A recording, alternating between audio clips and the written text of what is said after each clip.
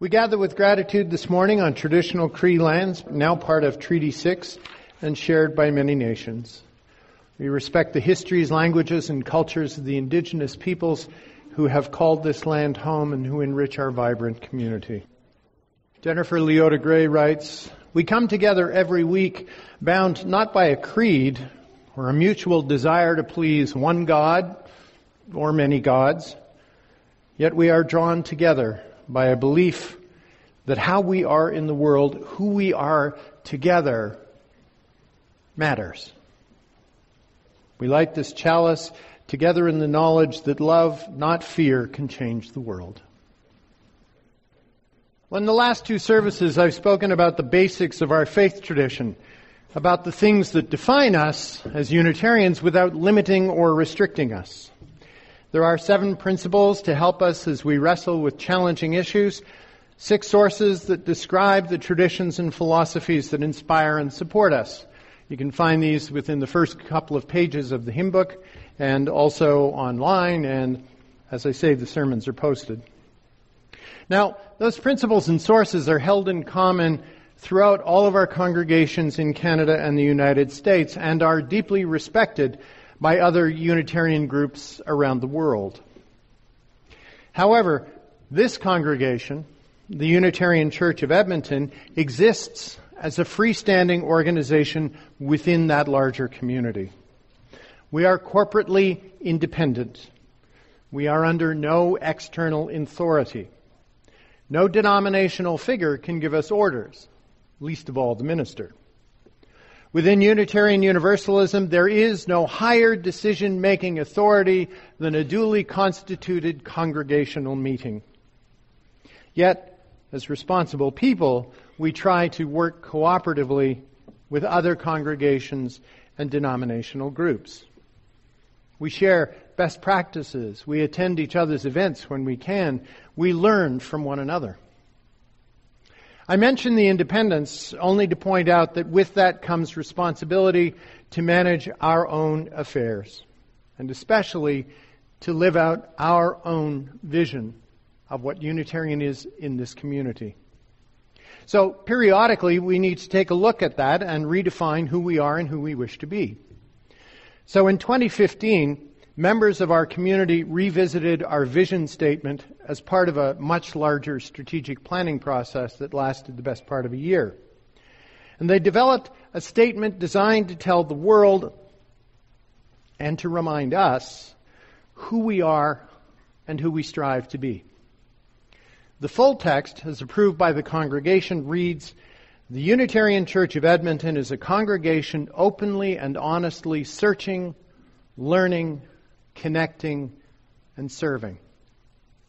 Searching for spiritual meaning in our lives, learning to understand ourselves and others, connecting to build fair, caring communities, serving each other and our communities near and far."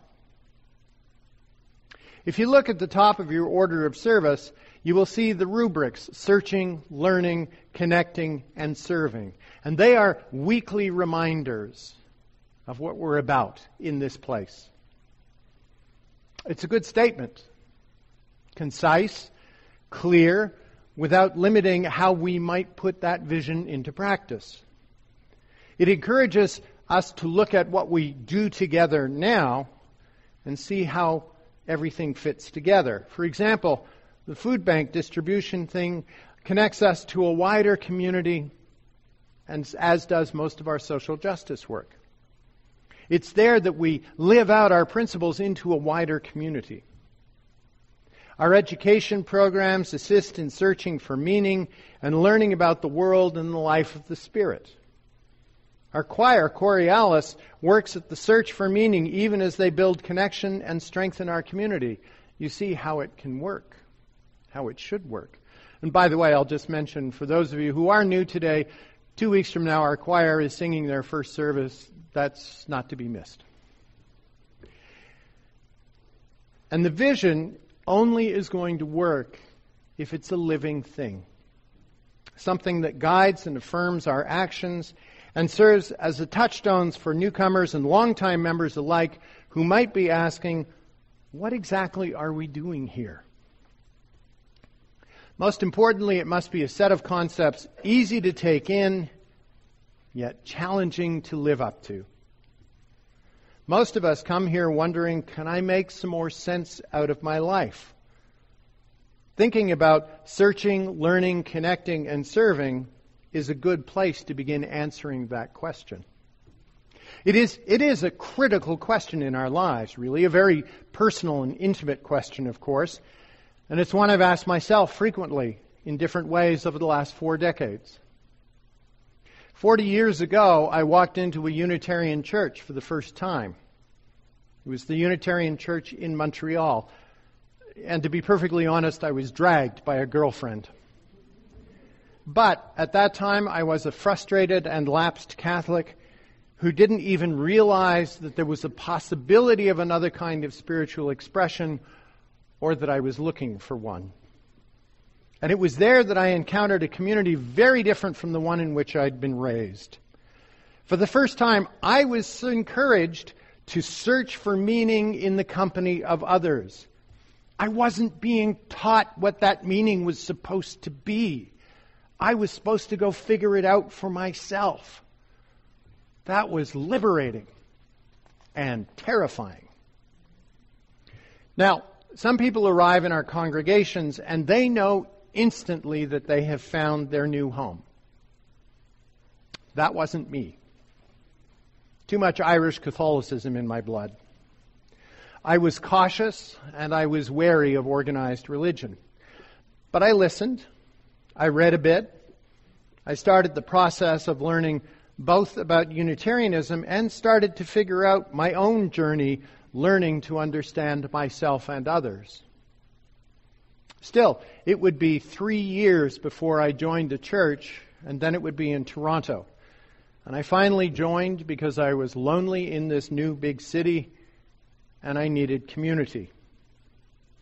The strategic plan that led to this vision statement did some research. And in the research, they came up with 4 key points. And the very first point was community is key. Back then, I wanted a community that was more than a social club. I wanted a religious connection. Somewhere where I mattered and was respected and got to think for myself. And I found it in the Unitarian Church. As my own journey deepened a few years later, I found myself called to ministry, which was a huge surprise to me. But I've never regretted it. What I found, I wanted to share with others. I wanted to encourage people to discover free religion for themselves. I wanted to help explain the power of those ideas our rubrics describe. And if those ideas suited the makeup of the people that I met along the way, then I hoped to welcome them into one of our communities. And ministry also kept me pushing to go deeper in my own journey. Well, once trained and ordained, I served for 10 years in the lower mainland of British Columbia, helping to found a brand new congregation and working on a number of national projects and committees. But there came a moment when it felt like it was right to leave that church, when that now 7-year-old community needed to seek a different kind of leadership. So I started to look around. This congregation happened to be in search, so I applied. Your search committee invited me to be their candidate in 1997. Now, the tradition when that happens is to present the candidate to the whole congregation for an entire week of meetings and services and lunches and dinners and coffees and so on and so forth. And then at the end of the week, the ministerial candidate leaves and the congregation votes. You see, the denomination helps with matching, but remember, there is no higher decision-making body than a Unitarian congregation. You, the members of the church, you decide. But before that memorable and intense week, the search committee and I had to go through a long confidential process of them getting to know me and deciding if I was a right fit, and I had to go through the same process for myself. I came to Edmonton for a weekend in the winter. A really cold weekend. Really cold weekend. It's like minus 30 all weekend. For what's called a pre-candidating visit. And it's sort of a set of secret meetings. We met as a group for several hours over the weekend, and then I also met each member of the search committee individually for an hour or so. They were open, they were candid, and a sense of excitement began to grow in me. It looked like we shared a very similar vision of what ministry in this church could be. I was extremely fortunate to have 2 Canadian congregations offer me candidacy that year. Both were attractive. It was a difficult decision. After all, I would be uprooting my life and taking a big risk on the future, just hoping that I'd made the right choice. So I talked with colleagues and family. I did lists of pros and cons, shared them with a wise elder I knew. And after reading it all through and talking to me for a while, he said, you're trying to even up the pros and the cons, but when you're looking at this site, it feels kind of forced, and when you're looking at Edmonton, it's not. You're trying to be fair, but you've really already made your decision. And suddenly I knew he was right. So, why did I choose here? Why did I come here? What was it that was on those lists? Well, I got to tell you, one of the really attractive things was you had a church building. The congregation we'd started in BC was meeting in rented space 3 hours a week. The church office was a desk in my spare room or the front seat of my car. The idea of having a place I could go to work every day was really attractive. But that wasn't the big choice. In the end, the real deciding factor was this wonderful sense of institutional maturity I felt. The leadership of this congregation, and this is rare, if not unique, the leadership of this congregation had a clear and appropriate understanding of what ministers can and should do. They equally had a clear and sharp understanding of what the work of the leaders and the members should be. This community has known that since its founding in 1954. They understand that the members are responsible for governance, finance, maintenance, and all of those bedrock kinds of things on which the minister and the congregation can build good worship, good programs, a strong sense of community, celebrations, social justice outreach, community building. All of those things need your leadership to provide the base before the rest of it can happen. They understood that you were the church, not me. The minister can support them in their work and offer religious leadership and services and programs and consolation and sometimes be a spokesperson for our faith in the community. But I don't get to tell you what your religion has to be. And I don't get to tell you how you must run your affairs. In this congregation, the minister works with the leadership, not for it. I do not dictate the direction of the church. That's up to you. Ministers ideally help congregations achieve the goals that you set. From that first moment of contact with the search committee, I was treated openly and fairly. The congregational materials offered an accurate picture of how things were, and people were open about what they liked and what they hoped to change.